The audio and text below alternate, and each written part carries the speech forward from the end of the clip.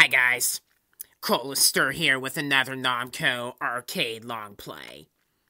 In this video, I will be playing Youkai Douchuki, an action-adventure game Namco made in 1987.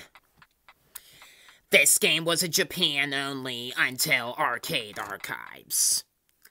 Advisory warning, this game is a little bit inappropriate. This is definitely not a game for young kids. The game is about a boy named Tarosuke that died in the human world and went to hell. And he's taken on a challenge in the underworld for a chance of having a better fate in the end. He has the ability to spit out fireballs, which he uses to attack monsters as he fights his way through here. So, let's get started, shall we? This game is difficult. A lot harder than it looks.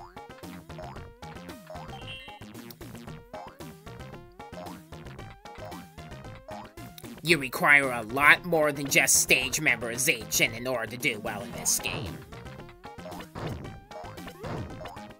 As you destroy enemies, they will drop bags of money that you can pick up, so you can save it for later use. Bags of money also appear as pickups in some of the stages. Well, all the stages, in some parts of them, I should say.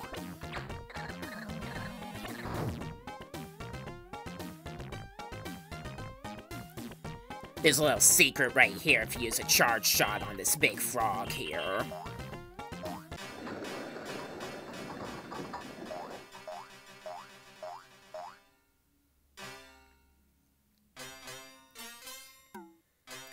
I'm really glad that the Arcade Archives edition of this game included an English translation.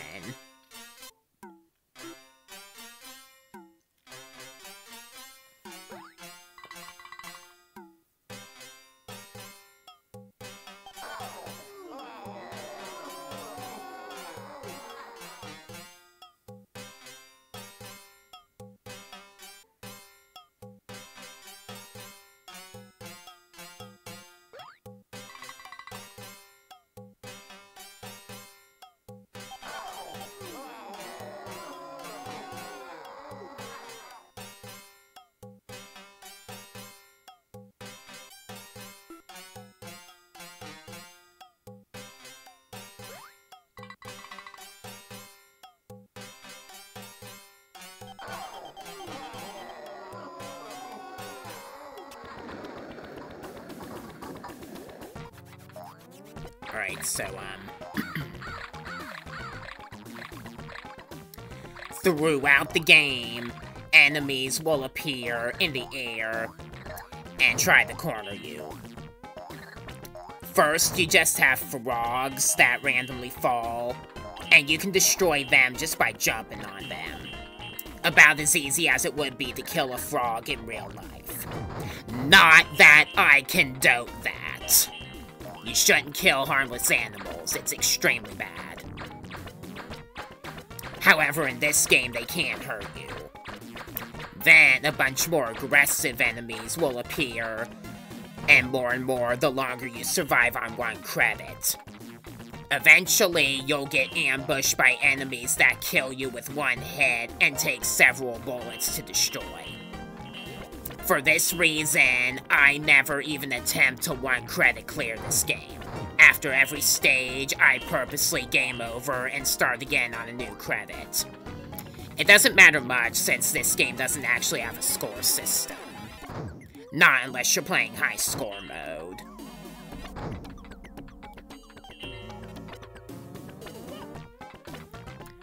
Alright, here's the first boss down here.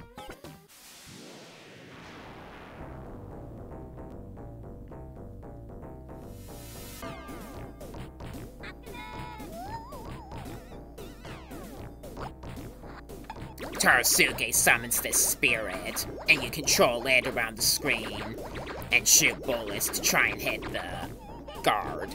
The bullets will seek out enemies that are closer to it, though, so you gotta get really close. And using an auto-fire key does obviously make it easier.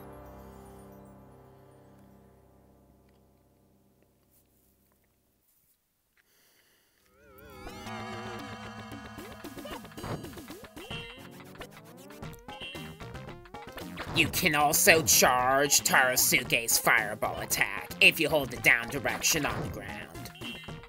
The way you charge the attack, though, is a little weird because it uncharges if you stand still after releasing down. You can only charge it on the ground, not in the air, not in the water. And if you hold it for too long, it'll backfire and leave you stunned for a few short seconds. Not good. That doesn't help how freaking difficult this game is.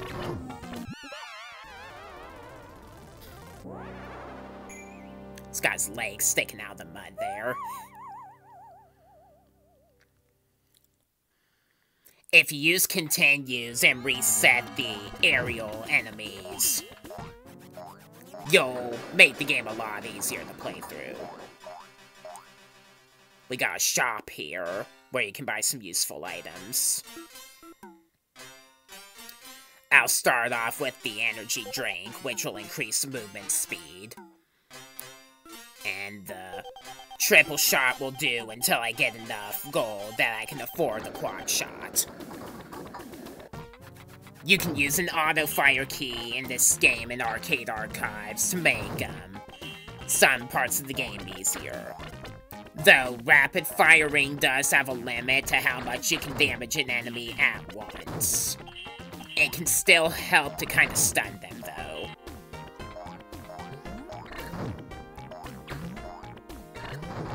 There are also enemies that jump, making it harder to land hits on them. Now, believe me, it is extremely easy to take damage in this game on accident. Because while you're moving forward, just trying to get through the game as quickly as possible, it's very easy to run into enemies that spawn right over top you, or to walk into, like, a rolling rock and take damage from those as well. So you have to be very careful. If you see the screen dimming out like that in certain scenes throughout the playthrough, it means I pause buffered. I make it clear in the descriptions for all of these that I'm not a master player, and I'm just playing these games casually, so people that click on the video can just see the whole game, and see like a whole playthrough. And my commentary also helps to give some strategy tips, and some tidbits about some games you might not have known.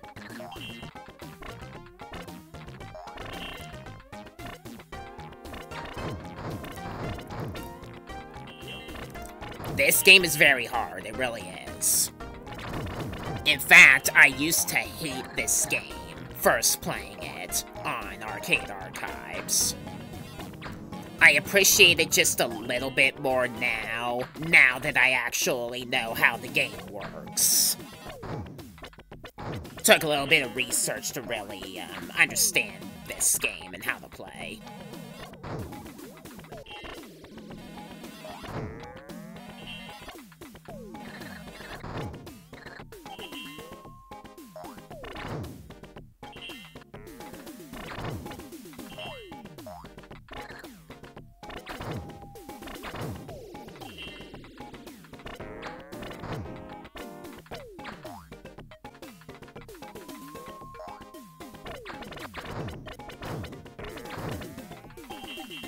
More aggressive enemies that can be destroyed will get you more money after you destroy them than weaker ones would.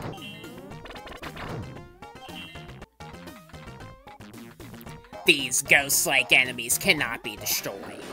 They disappear after a while. Occasionally, you can have another shop on this stage.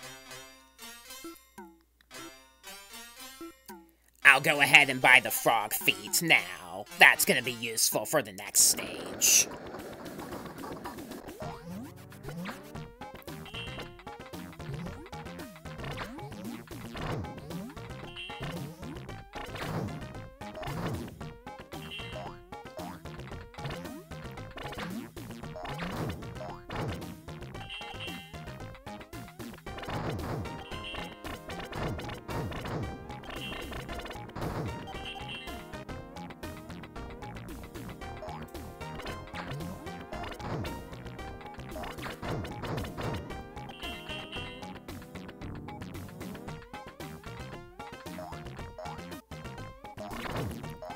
There's a part of the game where if you go up on the left from where I'm at now, I'm gonna go to the right though, you'll come to this fountain where this woman will give you a heart item that completely restores your vitality once you hit 0.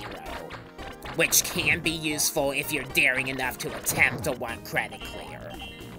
Also, fun fact, that woman is naked in the original 1987 cabinet game. They censored it and put a bikini on her in arcade archives, for obvious reasons.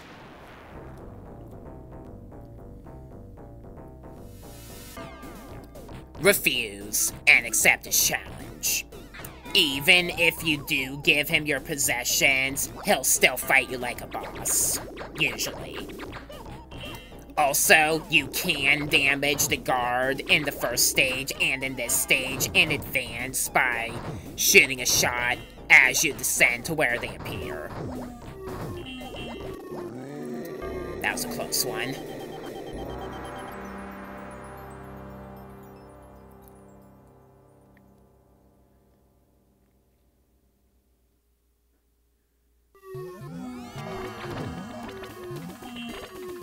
Again, I'm just gonna get a little bit more extra money and then purposely game over and start on a continue.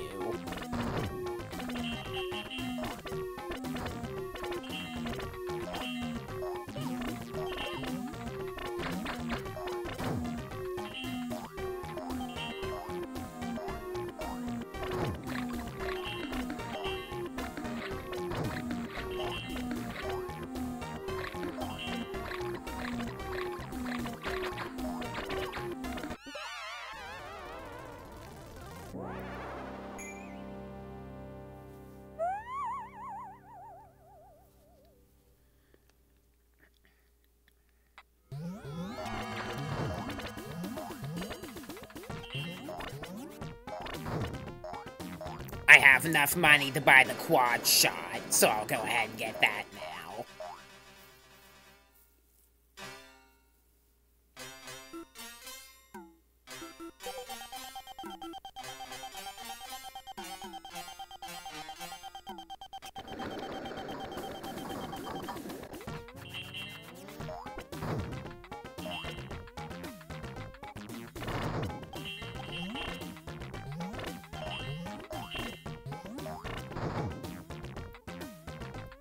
This is important to know also, if you're going to use an auto-fire key, you cannot auto-fire while you're swimming on the surface of water, for whatever reason.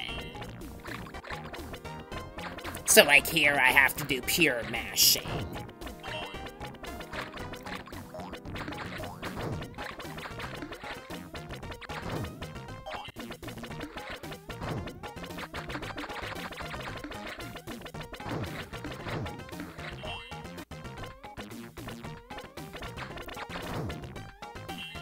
There are also some parts of the game where a certain air-based enemy can appear regardless of how long you survive on a credit. Gotta watch out for rolling rocks. They can corner you easily. These skeletons jump as soon as you shoot, so you have to aim very carefully and outsmart them.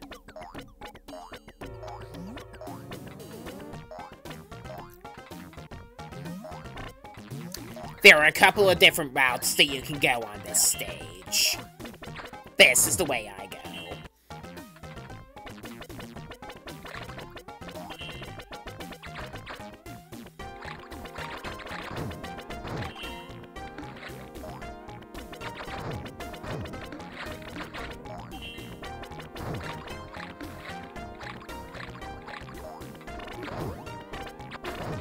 We got some demons that shoot an arrow at you, and ones that latch onto you and make you slow down until you shake them off.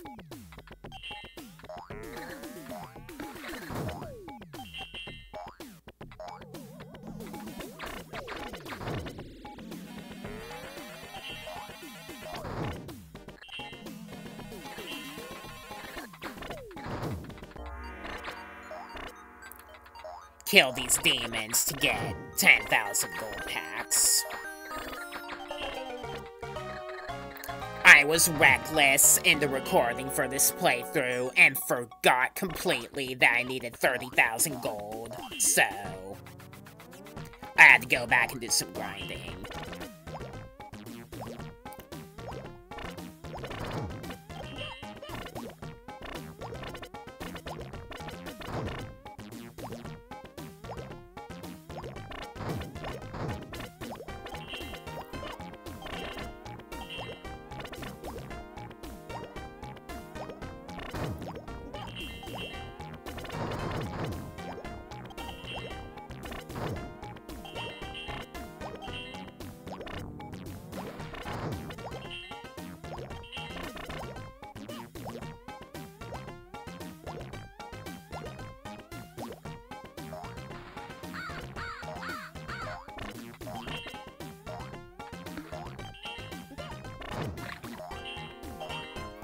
Alright, I have enough now.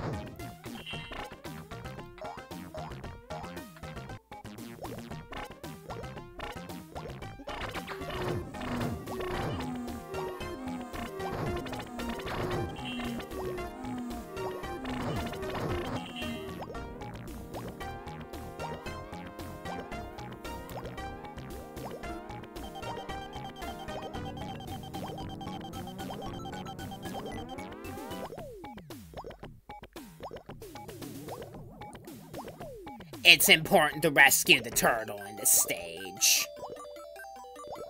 I'm guessing you'd have to fight that boss if you didn't do so.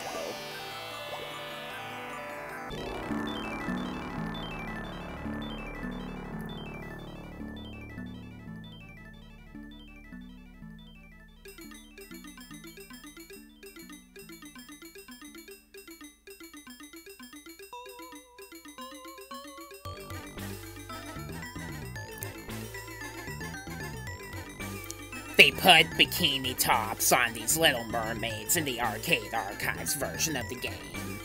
Because, you know.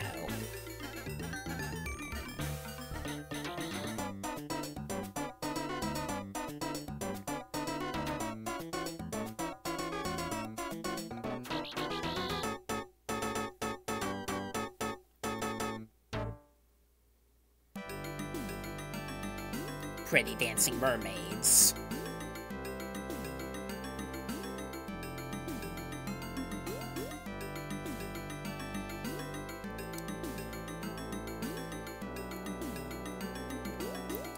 Then the turtle asks you if you're daring enough to open Pandora's box, which is from an Egyptian folktale. Whether or not you get the $10,000 in money, or if it trolls you and turns you into an old man, is actually randomly decided for each playthrough.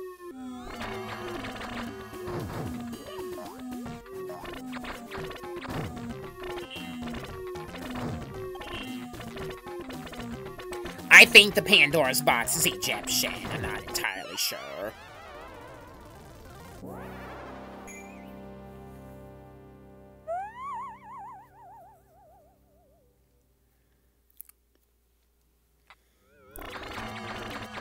Alright, starting a new credit up, we're gonna start by visiting the shop here.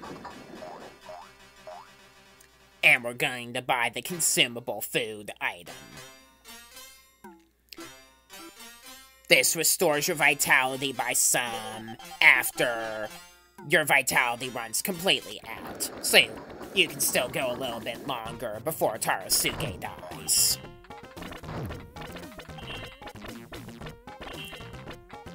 The juice and soup items recover your vitality as soon as you buy them. That's for people that are daring enough to one credit clear the game. or attempt to 1 credit clear the game.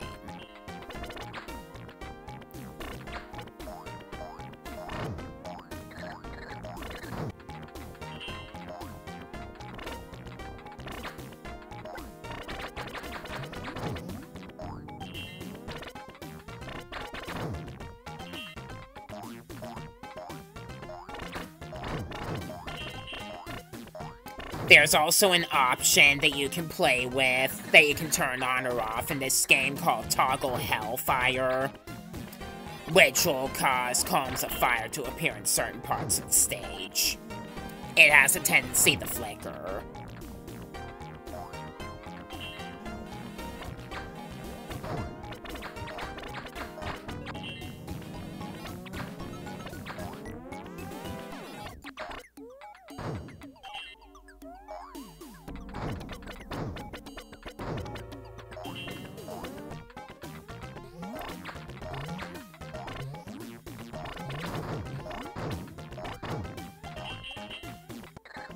You want to use charge shots against these big monk-like enemies.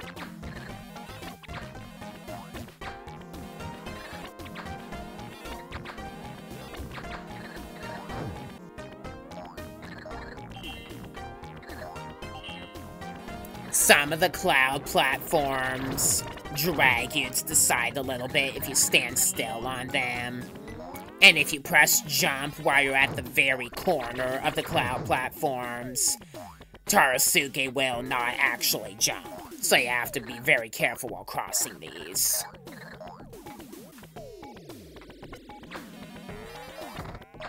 Wait for the wisp to expose itself, and be extra careful jumping along the rocks it shoots out. It's invincible until it exposes itself.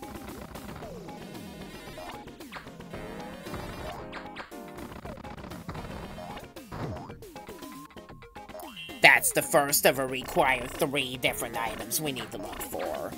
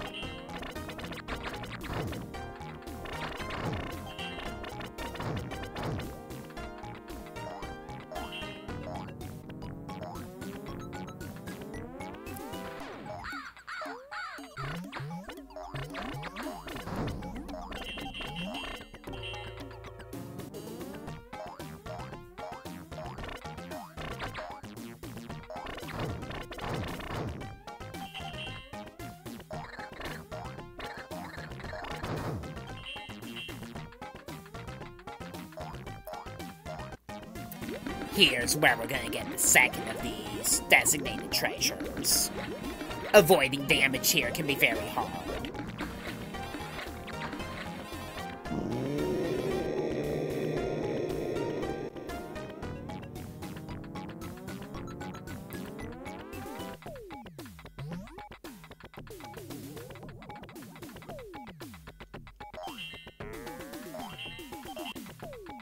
And then here's the boss to get you the third and final.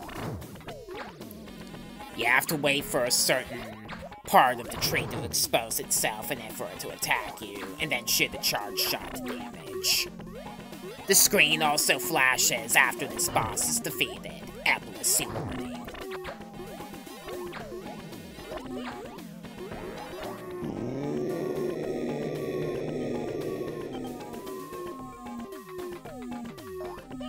I'm gonna game over and start a new credit from here, so the final stage isn't impossible.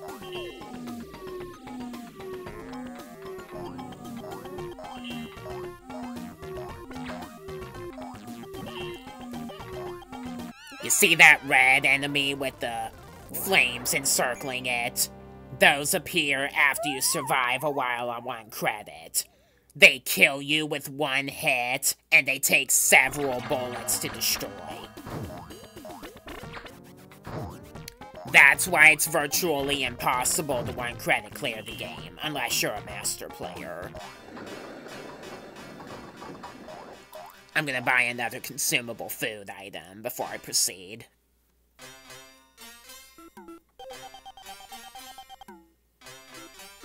Then that'll be all.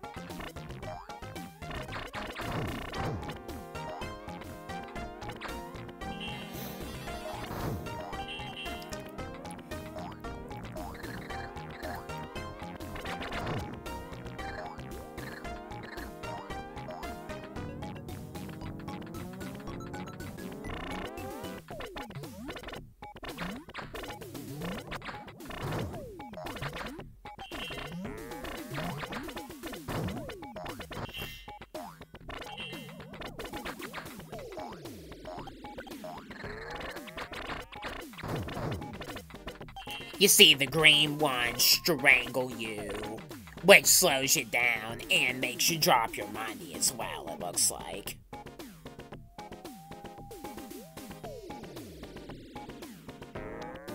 This guy doesn't let you pass unless you've defeated the 3 bosses within the stage.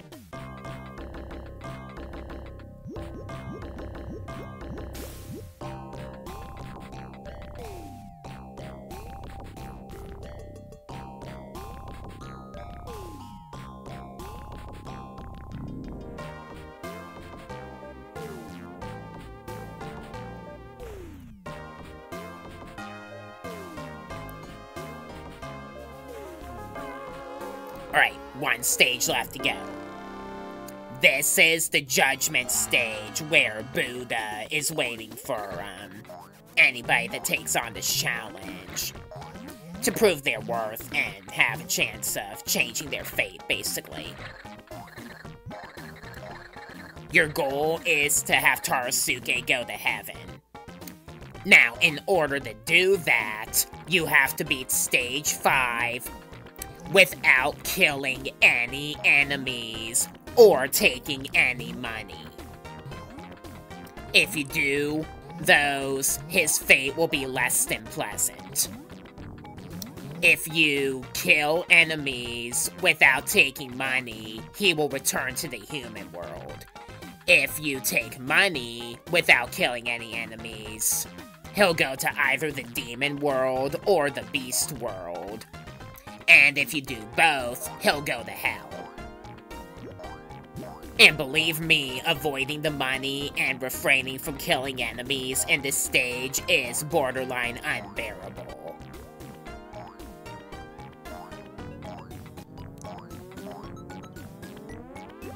Especially since there are parts where these gray faces automatically appear, regardless of credit progression. And climbing the clouds at the end of the stage is literally a shade from being impossible. You have to be really persistent in order to actually do it. So even though this is a fast-paced game, playing it all the way through for me usually takes over an hour.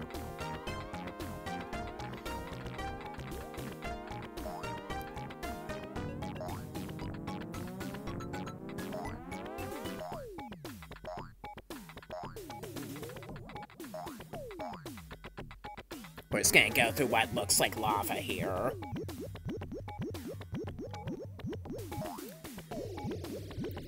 Believe me, it's unbearable to try to climb these cloud platforms. And these enemies are extremely annoying. I bought that food item for a reason, and if it wasn't for it, I could have lost easily. Alright, so there's Buddha, Japanese god, basically.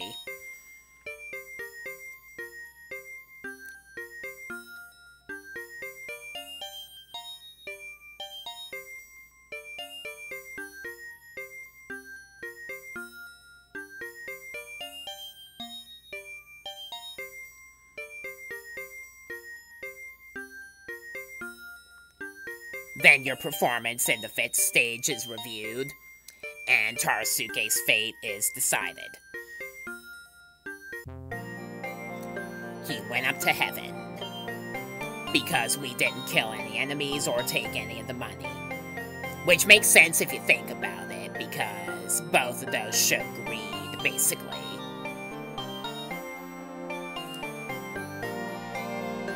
V for victory sign, if you're paying attention. Well-established ending. Using the Nintendo Switch's capture function, I saved video clips of the other bad endings, so you can see them. This is the human world ending.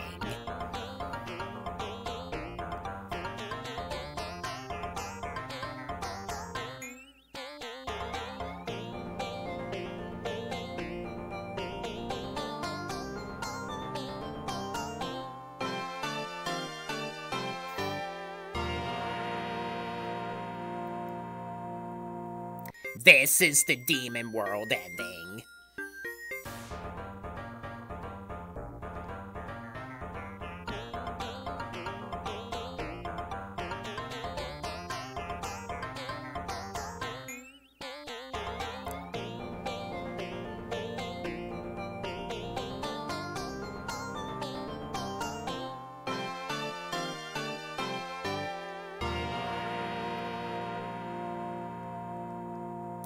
This is the Beast World ending.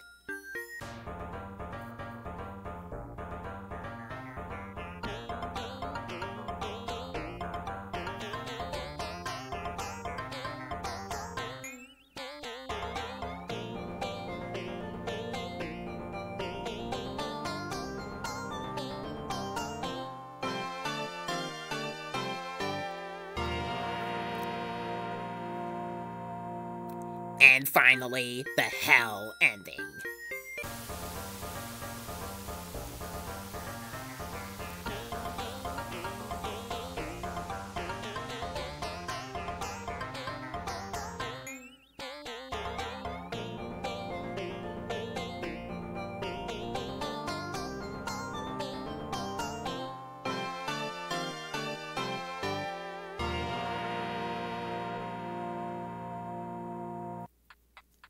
Alright, so that was Youkai Douchuki, one of the most difficult arcade games by Namco to figure out by far.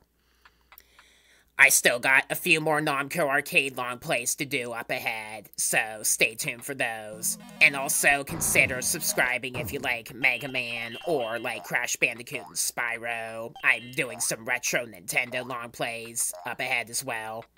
Pokemon, different franchises along those lines, because I'll be taking those on as well. So until my next upload, I am Colster, the Master of Ponage. Thank you for watching, and I'll see you in my next video from here. Bye.